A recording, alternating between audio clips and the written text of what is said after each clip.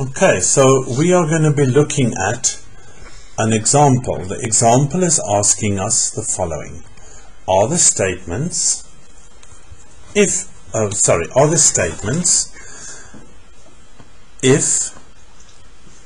P or Q, then R, and if P then R, or if Q then R, are those two statements logically equivalent? Now it cautions against us trying to use any of our logically equivalent statements here, because we're going to run up against a problem and we won't know how to fix it, clearly because we do not have the tools to do that. So he suggests that we run with truth tables. So let's set up our truth table. PQR, there's 3 different statements here. We start by 4 truths recorded underneath each other, then 4 falses. Now remember, this is just setting up the problem, so we're not doing anything. We're just making sure that by doing this, we set up all the possibilities that we can come across in terms of truth values for the 3 statements and for the 3 combined. So there's a true, a false, a true, and a false. So the first thing we're going to apply our mind to is P or Q. Now remember, P or Q is true when P or Q or both are true. P is true there, P is true here, P is true here, and true there. The rest of it is false. We look at Q, it's true there, it's true there, 2 falses, another truth, a false here, and then also a false there. Now we're going to look at the statement as it stands over there. We have a conditional, P or Q. So if P or Q, then R is what we're looking at. Now remember, for us to write our truth values down here in the column, we have to remember that this is true when the first is false or the second is true, or both are true. So we go to where the first is false and we record truths there. Okay. Then we go to the second, and the second has to be true. So R has to be true, which is over there and over here.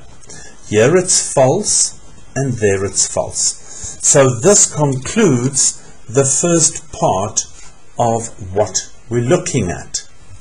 Okay, let us go to the second part. The conditional statement, if P, then R.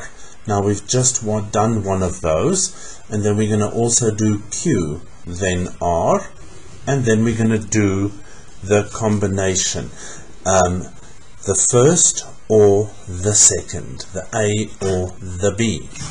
Okay, so I'm going to call this A for now, that B for now. So we have A or B. We don't have to write the whole thing out. So when is this true? It's true when P is false. So P is false in the last 4. So there we go. R is true in the first.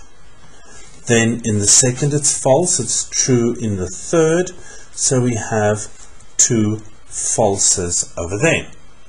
Now so far you can see it looks exactly like the one next to it. It's going to be the same over here. Q and R. Where Q is false, we're going to record a truth. So there's a truth in row 3 and row 4, and in the the 2 last rows, there's a false for the condition Q. Then we look at R and we search for a truth at R. So there's a truth there. There will be a false.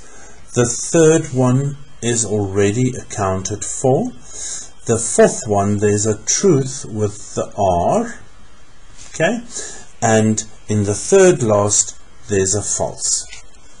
Okay, so we've got true, false, true, true, true, false, true, and we have a truth over here. Let's just remind ourselves again. Q then R means Q must be false. So there's the Q's that were false.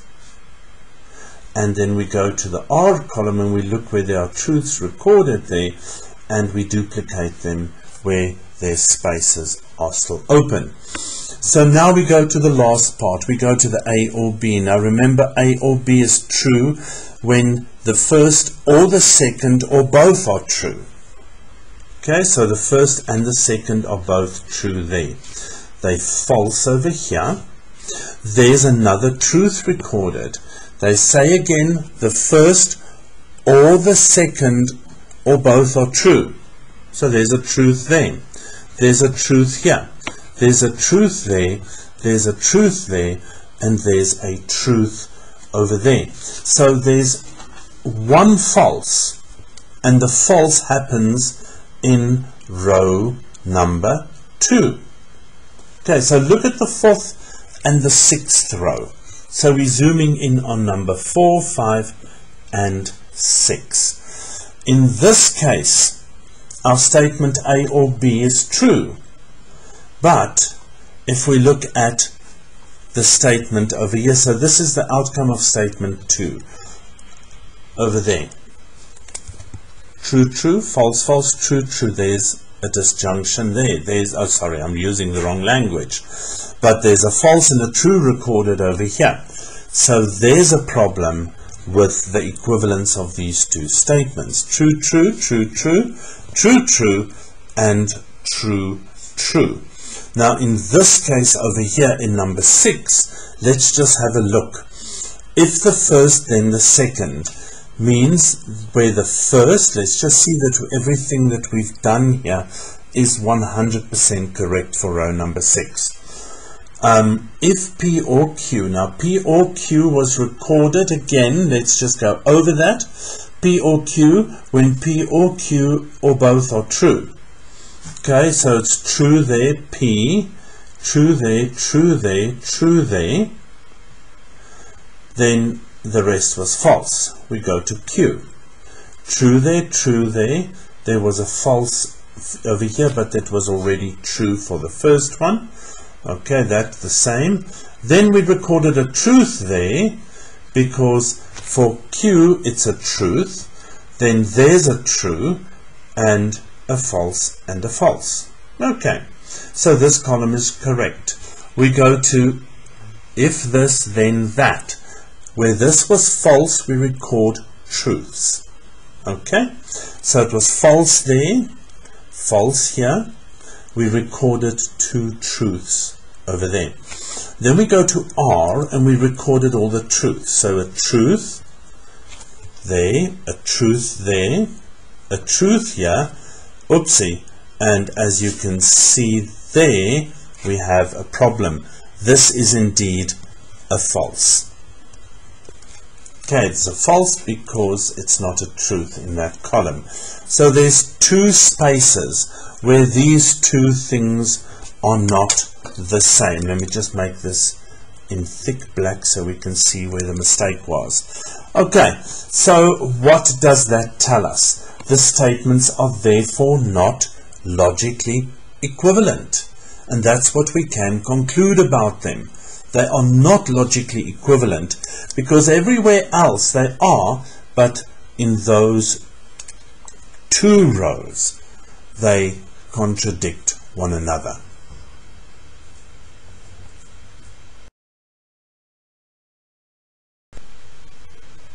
Okay, let's continue. Earlier we claimed that the following was a valid argument. The vegetables. If Edith eats her vegetables, then she can have a cookie. Now remember, I'm drawing your attention to the fact that that is an if-then example. Okay, so it's if P then Q. It continues to say Edith ate her example, vegetables. Therefore, Edith gets a cookie. Now let's see. How do we know this is valid? Let's look at the form of the statements. Let P denote Edith eats her vegetables. and Q denote the fact that Edith can have a cookie. The logical form of the argument is then that if P then Q. P happened, therefore Q happened. Okay, so this is what we call a form of an argument. And important to realize is that this is always valid.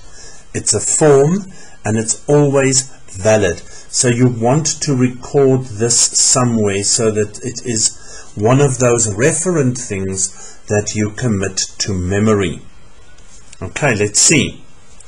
We call that a deduction rule. It's an example of a deduction rule, an argument form which is always valid. So please folks, take a highlighter now, highlight this in your notes and notice that this is always valid. So that's a first deduction rule that you are going to commit to memory.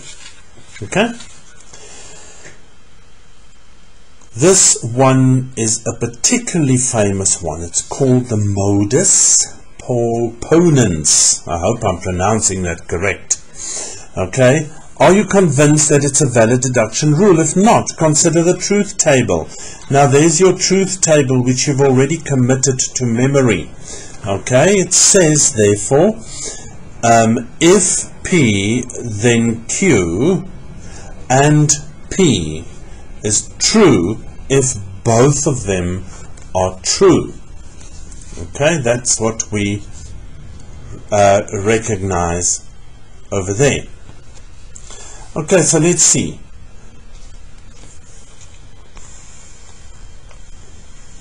Coming down. Just as the truth table for P, if P then Q. But what matters here is that all the lines in the deduction rule have their own column in the truth table. Okay? Now remember, that is what that first form represented. Okay? Remember that an argument is valid provided the conclusion must be true given that the premises are true. So, if P then Q and P are both true, we see that Q must be true as well.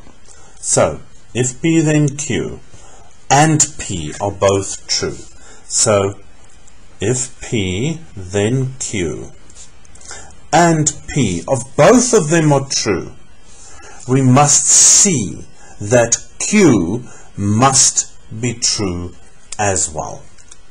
Okay.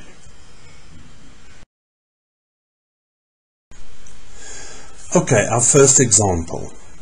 Show that if P then Q, not P then Q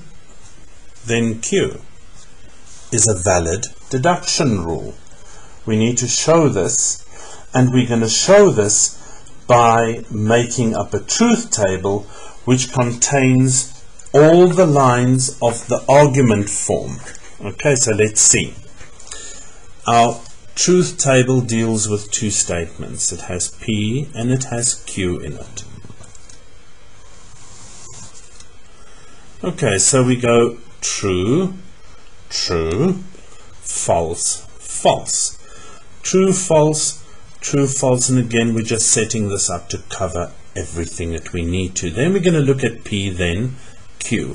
So we're going to have a column for each of the statements that are recorded in this deduction rule. Okay, so P then Q is true if P is false, so it's true there, true there. Now remember, we're going to learn this and commit this to memory. So this conditional statement is always true, false, true, true, true. We do the negation of P. The not P column is the opposite of what's in the P column. So false, false, true, true. Then we go not P, then Q. So we're looking between those two columns, starting with this one and looking at that one after we've looked at the first one. Now remember, we cannot apply the same rule that we did here for these two, because they're not in that form. Okay, so we're looking at the negation of P. If the negation of P, then Q. So we start with the negation being false, and we record the truths there. Then we go to Q, and we look at where it's true. It's true in the third column, so here it will be false. It will have 3 truths and a false, which is what happened over there. Okay, so now we've had these two statements done separately. Let's just mark them. There's number 1, there's number 2.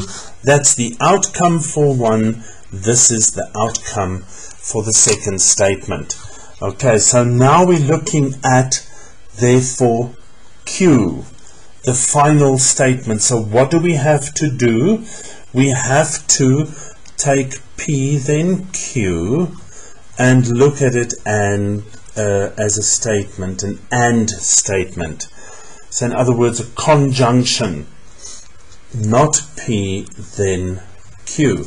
Now remember, the conjunctions are true when both of them are true. So we look at the first, they both true. Here the one is false, the other one true. There they both true.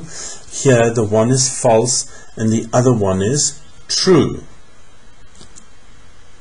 Okay, so we're recording a false over there. So what does this tell us? Look at the rows, P then Q, and the negation of P then Q. Look at all the rows for which those two things are indeed true. There they true, false. True, false. This only happens therefore in row 1 and row 3. In row 1 it's true, and in row 3 it's true. Okay? In those rows, Q is true as well. So the argument form is therefore valid. It is therefore a valid deduction rule. Okay? Let's look again. We can conclude that the column not P, just as a step here that we did in helping us to get this rule. So we included that rule. We looked at that statement. It had truth value in row 1, row 3 and row 4. The statement, the negation of P then Q, had truth value in the first 3 rows and was false in the 4th. Then we did the conjunction of the 2. Okay? If this, then, this and that. So 1 and 2. We looked at their truth values. The ands are true. The conjunctions are true where both are true. So they were true there, not both true here. True there, not both true here. So it only happened in row 1 and row 3. These two things were indeed true. Okay, so hey, in these rows, Q is true as well. Okay, Q is true as well in those 2 rows. Okay, so the argument is therefore a valid argument. If this is true and that is true, Q was indeed true. So it is a valid deduction rule.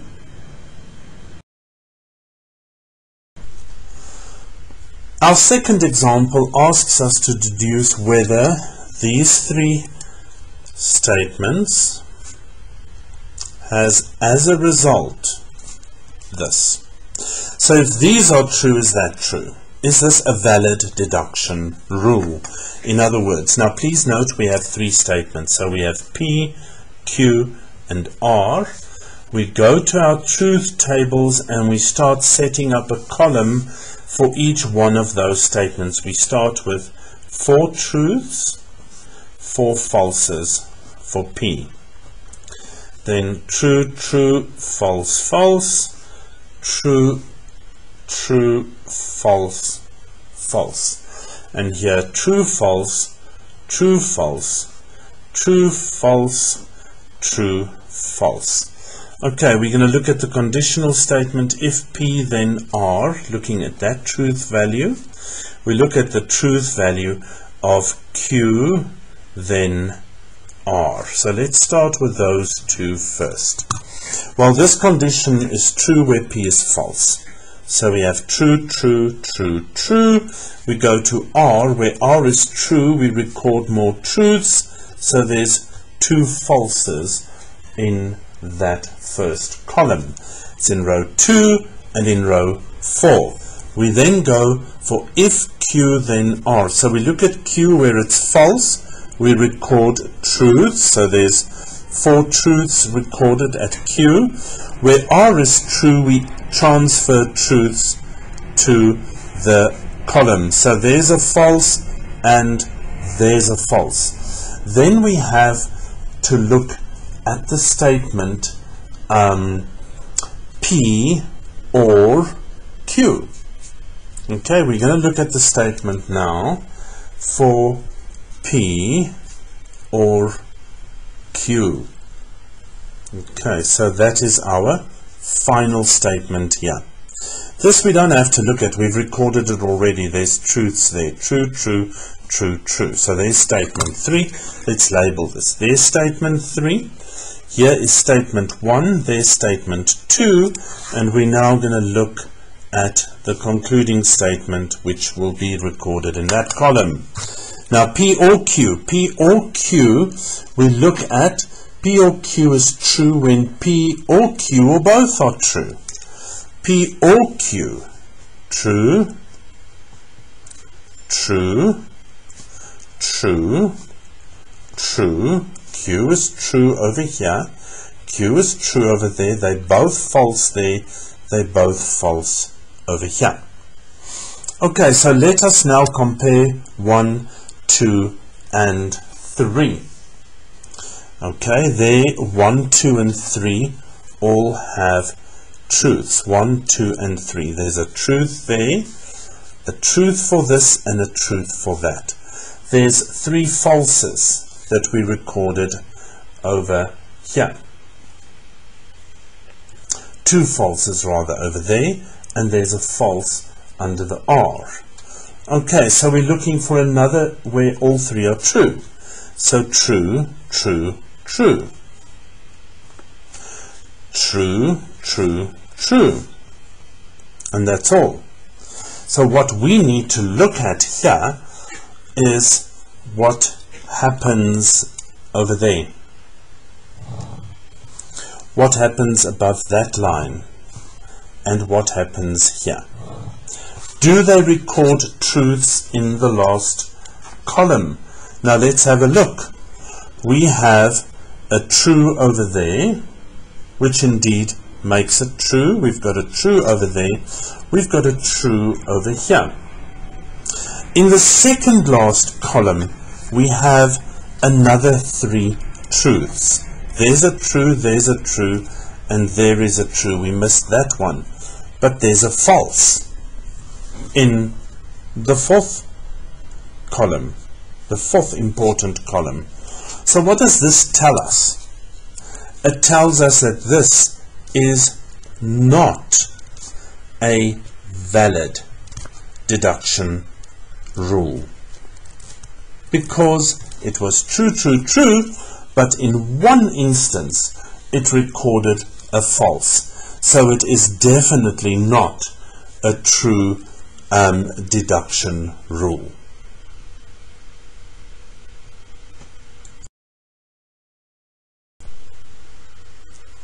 Okay, let us recap again. What did we just see? We saw in row 1, row 3, and row 5 that there were truths recorded all over. But in row number 7 there was an untruth. So it did not make this deduction rule true. But what we have done here is we've discovered the following rule. Deduction rule. We've discovered if P then R is true, and if Q then R is true, and if P or Q is true, then R will definitely be true. So let's see. If P then R is true, Q then R is true, and P or Q is true, then R is true. See? Therefore, R. The same here. Those three are true, hence that is true. If these three are true, then that one is true. If these three were true, then that would have been true. So this here is a true deduction rule. Now you can get quite a few of them in your work if you look at and analyze your truth table properly. Okay, our next focus is going to go beyond propositions, and we will look at some very complicated examples. So, yeah, let's see what it means.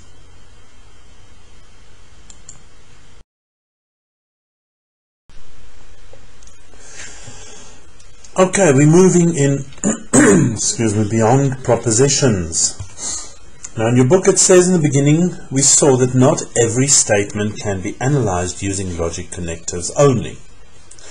For example, if we want to work with a statement, this is our statement, all primes greater than 2 are odd.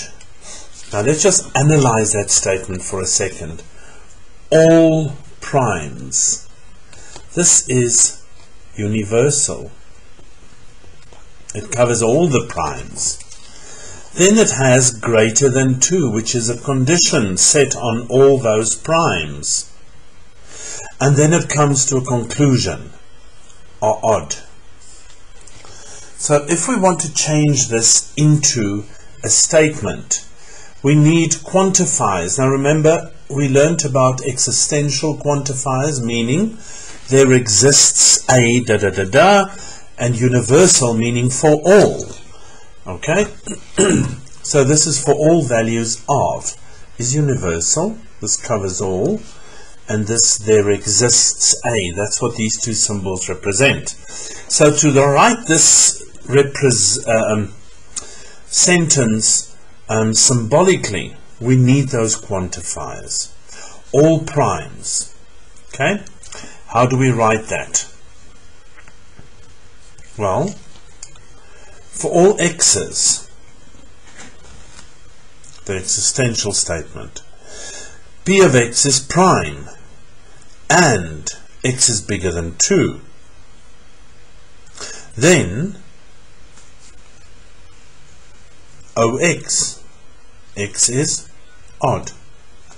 So for all x's such that, not such that, but for all x's, P of x is prime and x is bigger than 2 implies that x is odd. Okay, if we represent all primes with P and all odds with O, then we've changed this sentence into a sentence that uses symbols and quantifiers to communicate the same message.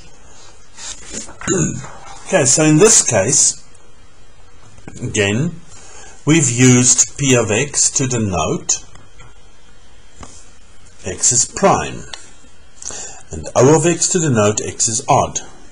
These are not propositions, since their truth value depends on the input value of x. Okay, so they're not propositions at all. Better to think of P and O as denoting properties of their input. Very important. So highlight that for yourself, that P and O is denoting properties of their input value x. The technical term for these are called predicates. A sentence that contains variables is a predicate. Okay, we call them predicates. In logic, we need to use predicate logic. So we need to use variable logic. It is important to stress that predicate logic extends propositional logic. Now we've worked with propositional logic up in this whole chapter so far. Okay? Much in the way quantum mechanics extends classical mechanics. So for those of you that are interested in that statement, that's why I highlighted it for you. Okay, so you will notice that our statement above still used the propositional logical connectives. Everything that we learned about logical equivalence and deductions still applies. However, predicate logic allows us to analyze statements at a higher resolution, digging down into the individual propositions P and Q, etc. Okay, so let's look at an example at this point.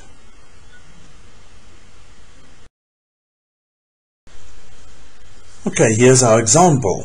Suppose we claim that there is no smallest number.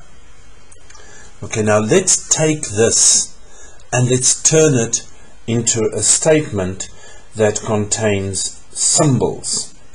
Okay, so we can say there exists an x such that for all y values, not such that, there exists an x for all y values where x is less than equal to y. Now this will say that there is a smaller number. You can always find an x that is smaller or equal to y. So we have to negate this statement. There does not exist an x, so for all y's, x is smaller and equal to y. Okay, that's our statement that we are making. Okay, so literally this is not true, that there is a number x such that for all x, y, x is less than or equal to y. However, we know how negation interacts with quantifiers. Okay, so if we take this, we can pass a negation over a quantifier by switching the quantifier type. We've learned that before, between universal to existential. Okay, so this statement is logically equivalent to the following. This is logically equivalent to, for all x, there exists a y. So the negation just changes the quantifiers, okay, such that y is always less than x. These two here are logically equivalent statements. So for all x's there is a y, so that y is smaller than x, is the negation of that statement at the top. Not there exists an x, so for all y's, x is smaller or equal to y. Okay? Notice here that y smaller than x is a negation of x smaller and equal to y. This literally is saying that for every number x, for all x's, there exists a number y such that y is smaller than x. We see that this is another way to make our original claim. So those two things are in a way saying exactly the same thing.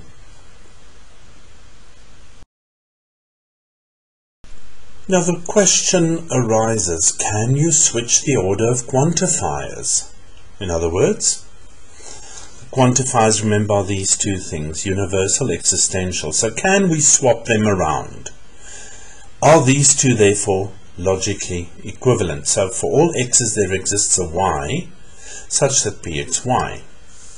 For all y's there exists a y such that for all x's pxy.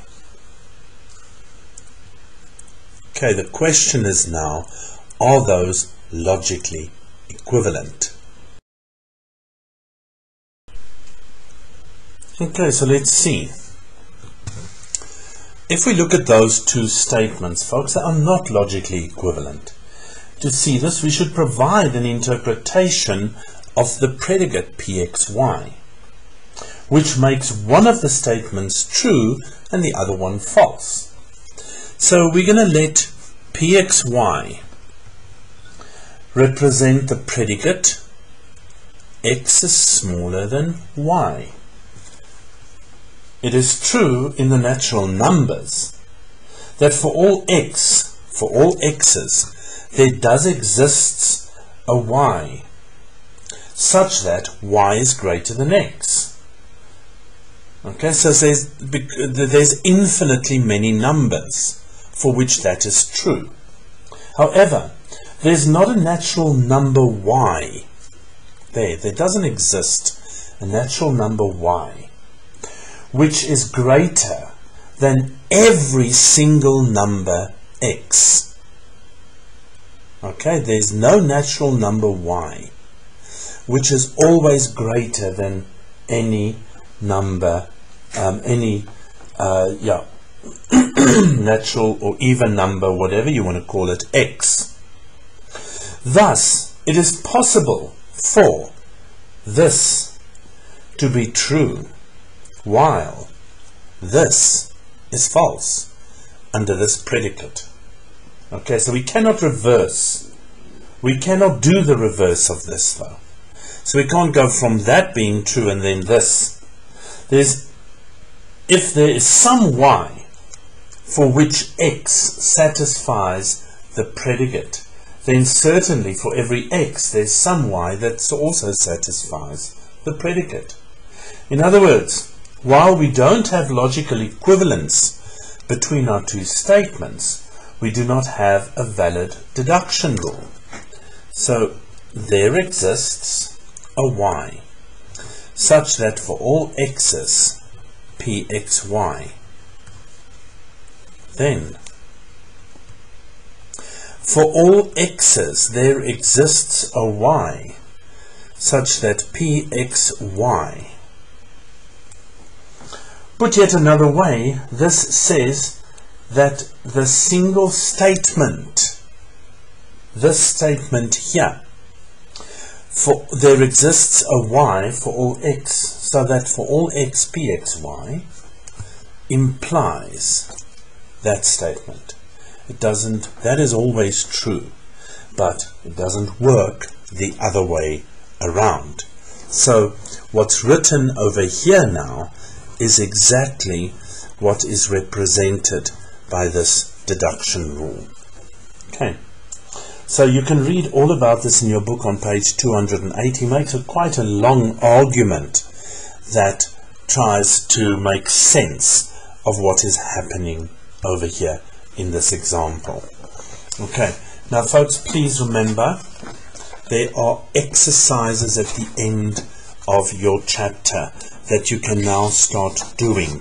There's 16, 17, 18, 19, 20 of them that you can work through. Start with those that you have the answers for at the back of the book, so that you can make sure that you are learning something that is correct when you practice your homework. Our next focus will be our third video, and that will focus on proofs and methods of proof that we're going to use in discrete mathematics.